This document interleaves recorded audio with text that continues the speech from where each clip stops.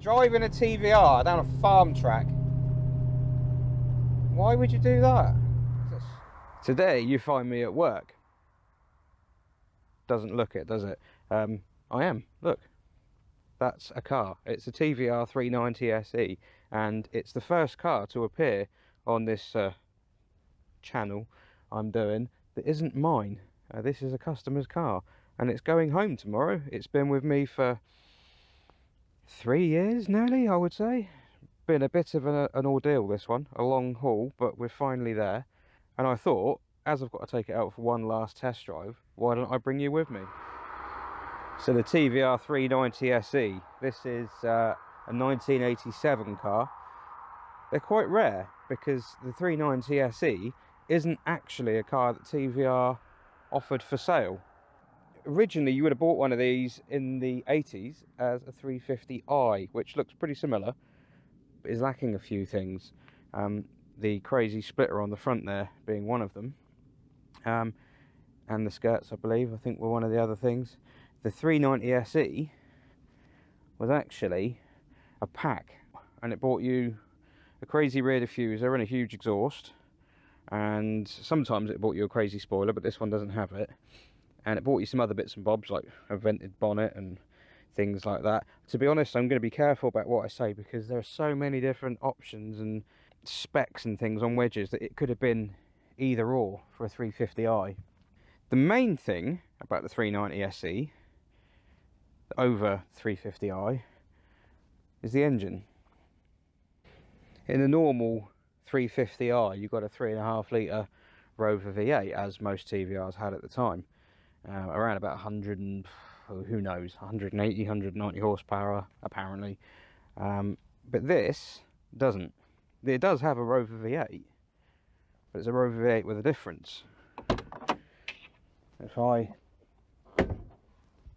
pop the bonnet, which opens forwards on gas struts no less, look at that, looks like a Rover V8, is a Rover V8. Has the fuel system from a 3.5 and the flapper airflow meter there, only it's not a 3.5, it is a 3.9.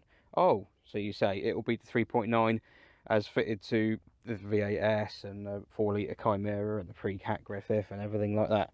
Well, no, because what this is an NCK 3.9. Instead of being 3,948cc or whatever they are, this one is 3,905. It is a bored out stroked 3.5, which was made by NTK.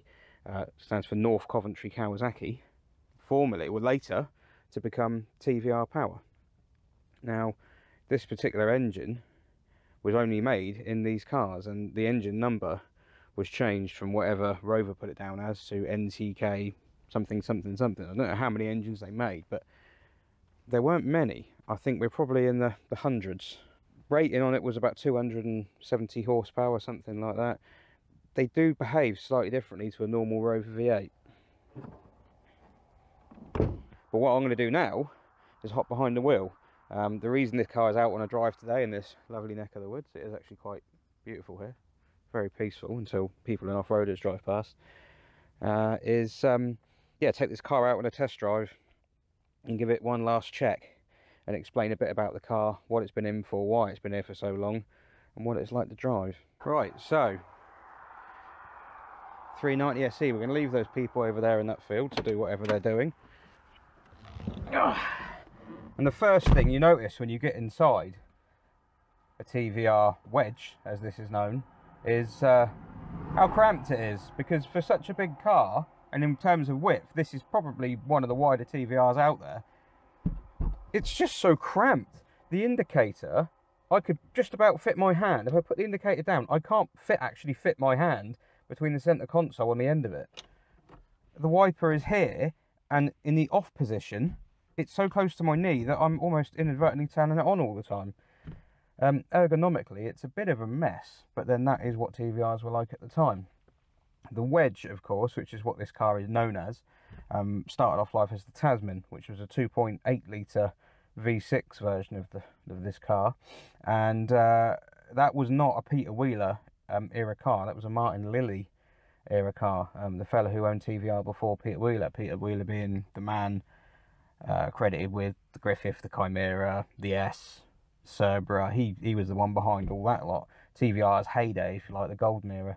This was before that. Now, he did come in and he was behind the V8 versions of the Wedge, and the SE was probably his brainchild, but you can tell when you sat in them, it's quite different to a later TVR, even a Griffith or a Chimera, which only came, you know, less than a decade later.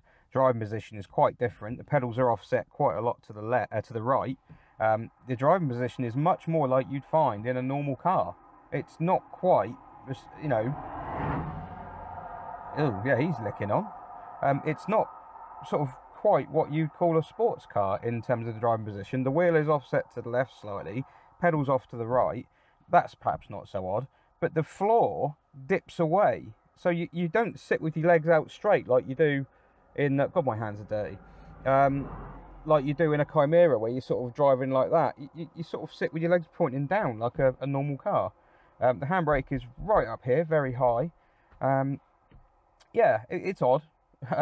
This particular car, I'll talk about the condition of this car. People will be looking at us going, oh, what's going on with that? Oh, the wood's all broken. Oh, there's no wood there.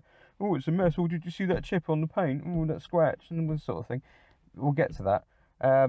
But yeah, in terms of the Wedge itself, I mean, it's comfy enough, but you are always sat against this door card, and yeah, it's just a bit of an odd car to sit in.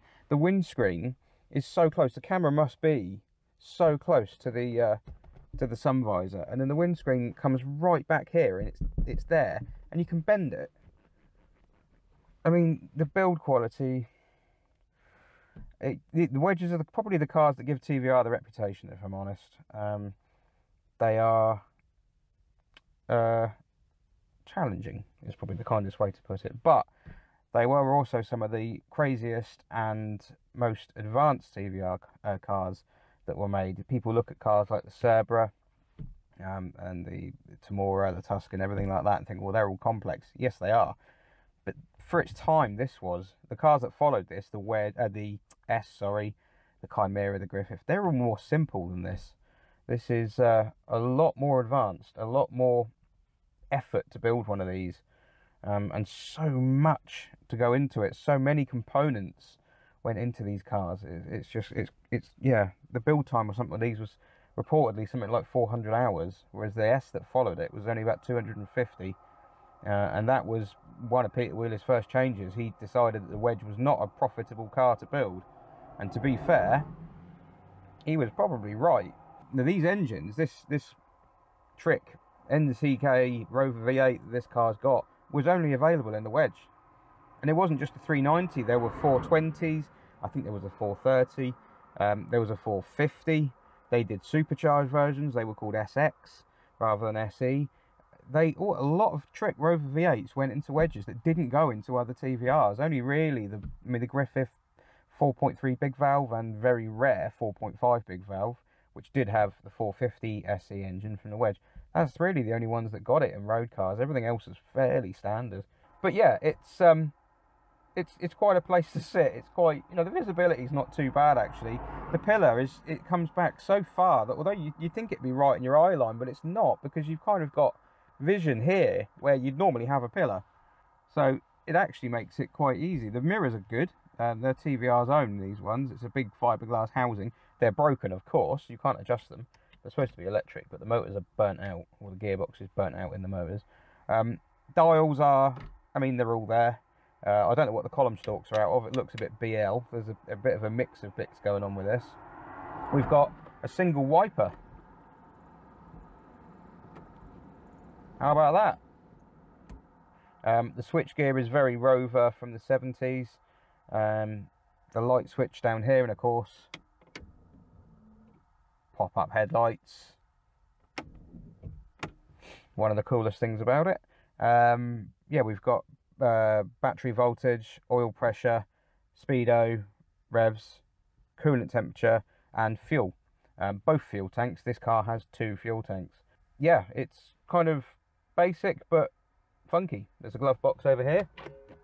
The fuse box is hidden behind that. We've had to fit an entirely new fuse box and rewire everything in it, because the old one was absolutely knackered. One of many jobs that's been done on this car. Metro door handles, I believe, hidden behind TVR's own trim door card there. Some speakers in the back and courtesy lights, none of which work. The roof is a bit tatty. The rear screen you can't see through. But that's not why you're here. Why you're here is for that. Takes a little while for the oil pressure light to go out on Wedges because the oil filter in them is remote. It has a remote housing. It's not bolted directly to the engine, so it takes a while for that to all fill up as well. But it just to keep you on your toes for the first few seconds of every start-up, looking at the light going, please go out, please go out, please go out. I'm hoping that this drive won't be, there won't be too much noise or whatever, so we'll see how this goes. The first one I've done with the roof off.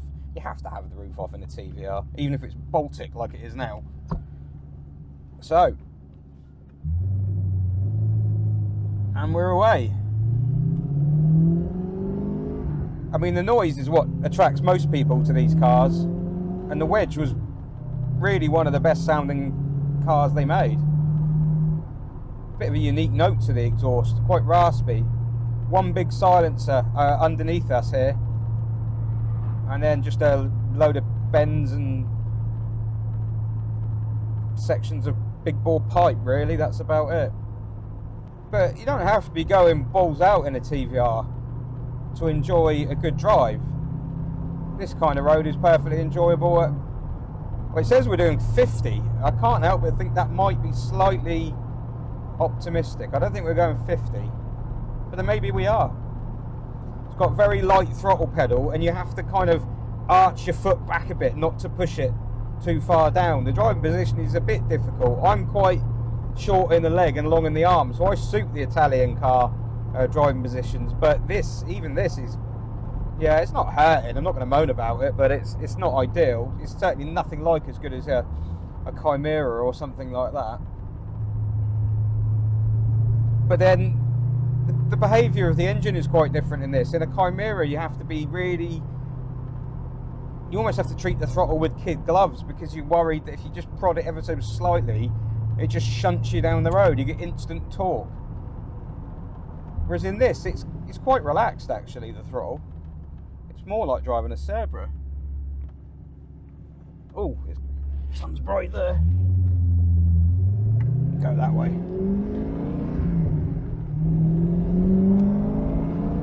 Definitely a louder car. I mean, I don't know how loud they actually are.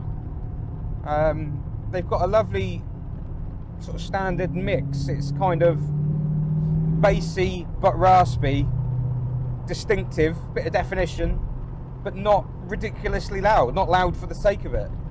You know, you get V8s where they've got no silencers in the exhaust and they just sound ridiculous. It doesn't. It's just right.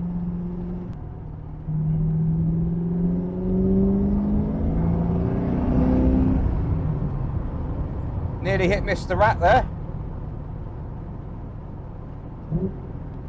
But yeah, one of the reasons out on a test drive is basically one last check over. Since this car's been rebuilt, and it has basically been rebuilt mechanically. Everything visually is kind of the same as when it came in, but it's been mechanically put back together, well, mechanically overhauled.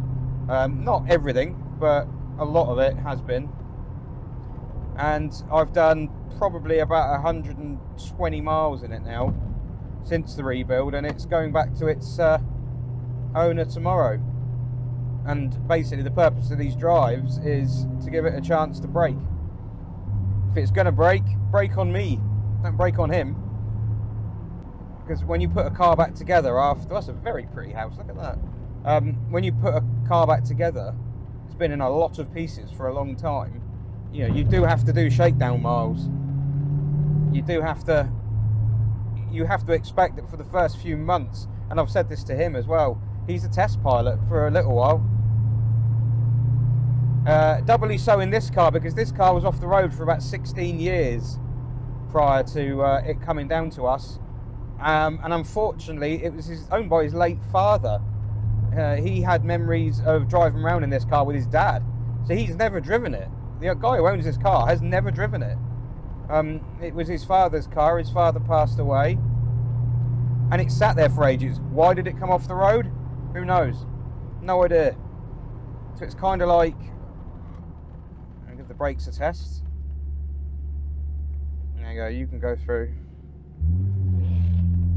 Yeah, why did it come off the road in the first place? Who knows? It's a risk. Oh, there's roadkill. I hope I don't hit that with my splitter. The splitter on the front of this car is so, it sticks out a long way.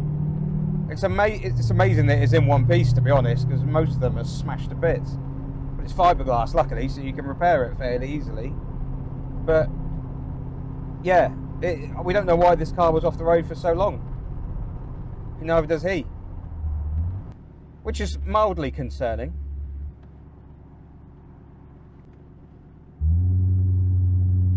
The noise just doesn't get boring. Unfortunately, it's quite wet and slippy today, and it is a car that will bite like that.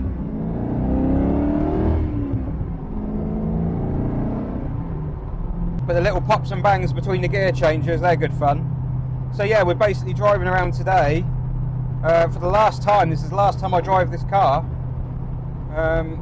and I'm basically keeping an eye on the gauges, trying to get some idea of the behaviour, its quirks and things like that. You know, different cars, especially with TVRs and older cars, have different ways of doing things, and what might be abnormal for one car might be normal for another. With TVRs, cars like the Chimera Griffith, I keep going back to them, are much more uniform. They're much more similar from one from the other. You can almost say that's not right, that is right. These wedges, they're a law unto their own. I mean, I've seen the coolant temperature gauge at the moment go from about 60 to 100 and then back to 80 in a matter of a few seconds, and it's not overheating or anything. It's fine. It's got a new radiator, new hoses, new water pump, new camshaft. Had a lot done to it. Hasn't had everything done. I mean, the basic architecture of the engine is the same. The fuel injection system is also the same. Quite old, quite primitive. I'm not convinced about that at the moment. My advice to him is take the car, use it, drive it like this, and see what happens. I'm not convinced that the fuel injection system is at its best. I don't think the fuel delivery, I think the fuel delivery is a bit erratic in it. But, you know, the brakes in these cars are not the best. They've got a very mushy pedal. Inboard discs at the back, as per a Jaguar. And the front end is Granada, Cortina, that kind of era, with Princess 4-pot calipers, or 2-pot calipers. This one might have, I can't remember. Big heavy vented discs on the front. I mean, the architecture of it is very 70s. Really, it is old compared to the later stuff. I mean, that's pretty obvious, isn't it? But even the S that came out in the mid 80s or mid to late 80s was Sierra based, whereas this is very much Cortina, Capri, Granada from the 70s. Gearbox is the Rover LT77, as you would expect. This particular one, I think this has got quite a sought after one in it, because the ratios feel quite close in places. So I think it might be like one of the test boxes. I can't remember what the code names for those are, but I think it could be one of the sought after boxes. And it has a power torque, or power lock I should say, limited slip diff at the back. So yeah, it's quite happy to kick its back end out. It's got big fat tyres on it. They're brand new as well, brand new Toyos. They don't seem to be able to arrest it at the moment. But I mean, you're doing 30 mile an hour and you can put it in 5th gear and just tickle the throttle and we'll just happily burble along. A lot of TVRs you can't do this in. You'd be kicking them back and shunting and... But this one, it's great. Of course, when you get to the national limit, you can drop it back into 3rd. That's half throttle. That's full throttle. But you have to, when you've hit full throttle at about 3,500. They say the engine in these, the NCK lump, is brilliant. It's very, very pokey in the mid-range, and it likes to rev a bit more than the standard engines. If you get a 3.9 or 4 litre, as TVR called it, in a Chimera, it's flat as anything compared to this. But it's just the way it behaves. You can be quite gruff with the throttle pedal like that. If I was doing that in a Chimera, I'd be all the time. Whereas in this, it's pretty easy. Windscreen's a bit dirty. Let's try the washer. Not amazing, but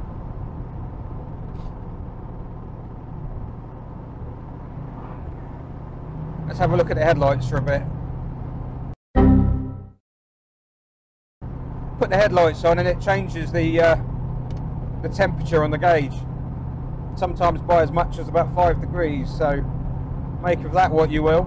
I don't know why it's got a single wiper, probably because they wanted to be like a Citroen BX. I know it predates the Citroen BX, but shush. The steering is very light. This particular car's got power steering, and because of that it's got quite a quick rack. So it's not lightning fast, but it's pretty quick. Not a lot of feel at all, if I'm honest. There's very little feedback. There's next to no feedback. You can feel vibrations through it, but you can feel the whole body vibrating. The ride is it's not amazing. Crashy, probably the kindest way to put it. But you know, it is what it is. It's a sports car. Although I think this is possibly one of the best Grand Touring TVRs you can get. Part of the test drive, you're getting stuck in traffic, and I've been through some towns already. I've been over some bumpy roads and some roads that really give the suspension a workout. It seems to be quite good. The electrics in TVRs can be a bit of a weak point because the car's fiberglass, you've got no natural earth.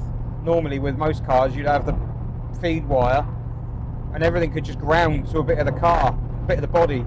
But this car you can't. You have to have a wire going back to the earth point as well. Oh look, a little tunnel. It's not actually a tunnel, it's a bridge over a disused railway. This should be quite nice. Yeah, quite pleasurable.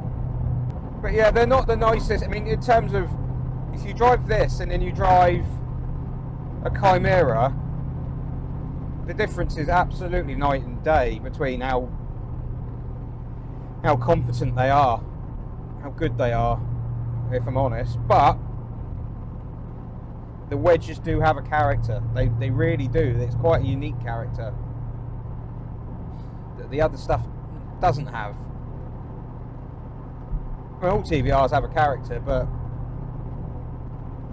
these can be just quite a nice car to bimble around in. If you wanted to go herring from A to B and set some lap times, this ain't the car for it, I don't think. It's quite heavy as well, as much as anything. These weigh 100 kilos more than a Chimera. But if you just want to cruise, this is great. One of the other things that's really good about these cars, which I shall demonstrate now, is a frankly ridiculous turning circle. It really is, and you can't see anything here. Oh, there's a truck coming. There you go, you've hit that sun visor. Now you've hit the window. That's how cramped it is.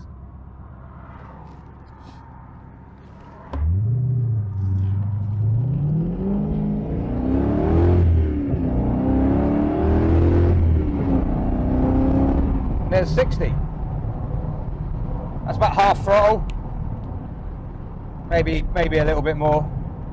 Yeah, I think he'll have a lot of fun in this car, but his reasons for wanting this car on the road are obviously quite sentimental, being that this was his late father's car.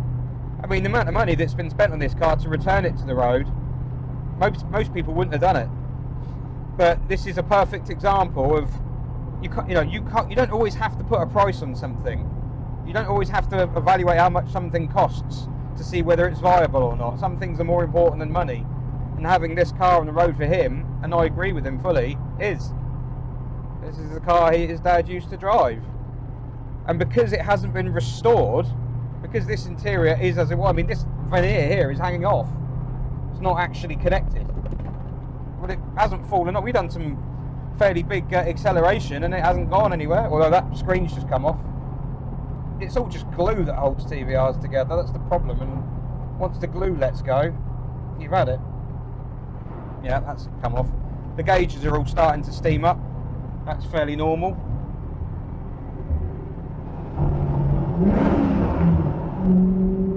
I'm such a child. But yeah, you know, some things are more important than what's sensible, and I'm just so happy that he's gonna get a chance to do what his dad used to do. And I mean, it's January at the moment, it's Baltic out here, it's so cold, but this is perfect weather for these cars. I think it's better than the summer. Not a cloud in the sky, a bit of salt on the road, but we've done the chassis on this car, so he hasn't got to worry about that now. But all the systems seem good.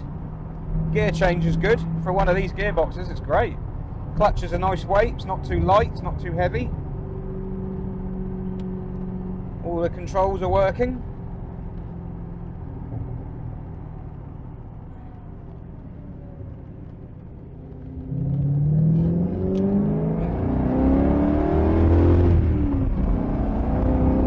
Sun's in my eyes. I can't put the sun visor down because it will hit the camera.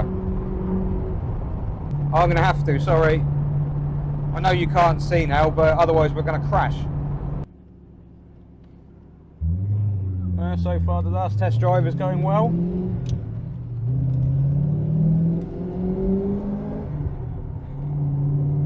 Feels good.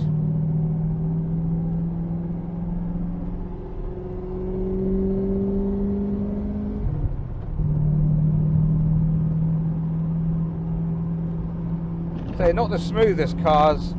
This one's got adjustable gas suspension on it now, but it's fixed on the front. You can only adjust the damper.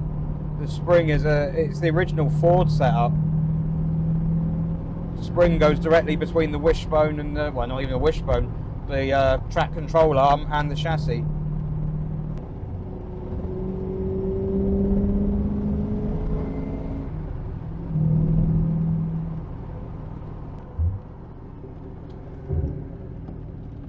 Try it down here.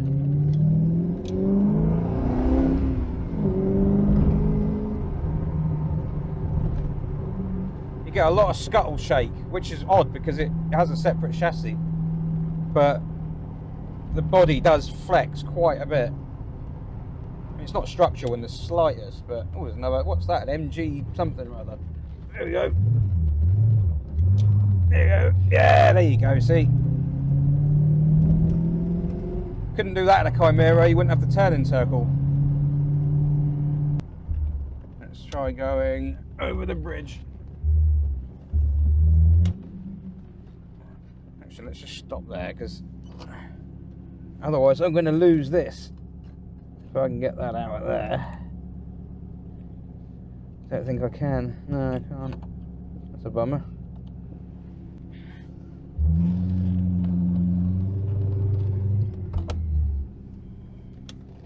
Alright, let's head that way. Try not to kill this man. He's looking, going, why is there some bloke driving that car with a camera on his head? Why do people walk with sticks like that? Is he going to go skiing? He's forgotten his skis. More houses I can't afford. That one's nice. Oh, that's a big pile of poo.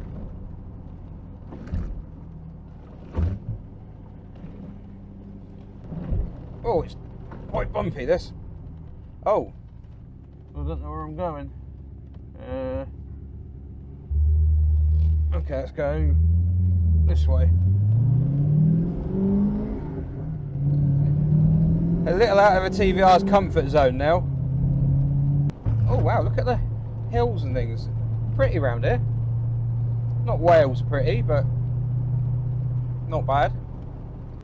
Well, I'm definitely going to be washing this again. Oh, what the hell? What a absolute state it is round here.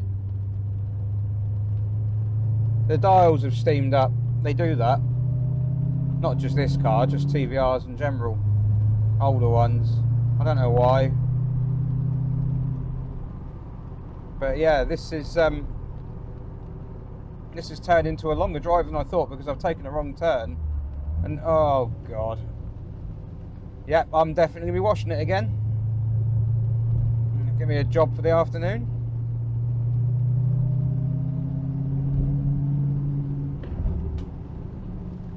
Oh dear. Oh, really am going to be washing it. Jet wash time. All I need now is a tractor coming the other way. Oh no. Yeah. For someone who hates washing cars, I've washed this one quite a lot. I've cleaned this car so many times and it still doesn't look like I have. It was that dirty when it got here. It's 16 years off the road and that's outside. So you can imagine what kind of state it was in. It was under a cover, but we spent 24 hours getting it running. I mean, driving a TVR down a farm track? Why would you do that? That's a stupid idea. Just want to see the big main road again. Why have I ended up down here? I don't know where I went the wrong way. Oh, luckily they've seen me. That's good. I don't know where I'm going. I'm going to end up in a field in a minute. I'll get roped into doing some combine harvesting. Look at the diffuser on the back and think, oh, you'd be able to do something with that. And now there's a woman with a dog and... oh dear.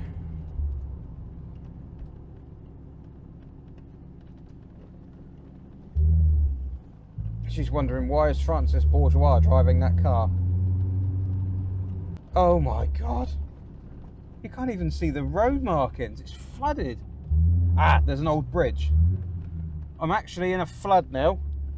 Oh, for Christ. Right, that's the old Meon Valley Railway. That means I'm near the main road again. Oh, but I don't know which way. Maybe this way. Ah, no, through road. Of course.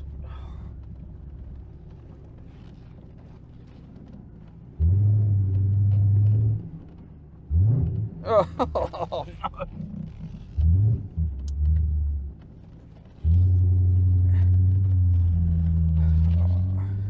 Oh, I'm sorry, Mr. Chris, who owns this car. I will clean it. Oh, this has gone badly wrong. You couldn't make it up, could you? All the plans I had for filming have gone out the window, and now I've taken this car down a muddy dirt track in between muddy fields through floods. It's going to be absolutely caked. Oh, there's a main road. Oh wow, I really have gone back where I started. Wow.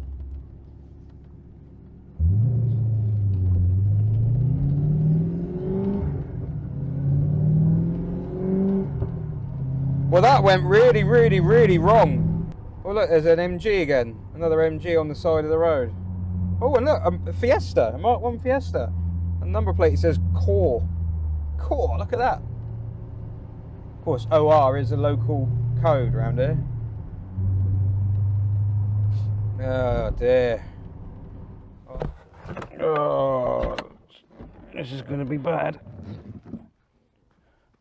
Oh my god. Oh no. And one of the headlights has gone down. Oh, for God's sake.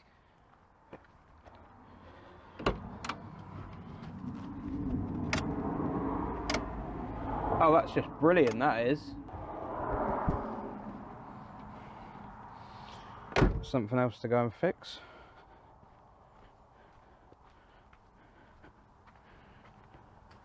Oh no. Well, there we go, an off-road TVR.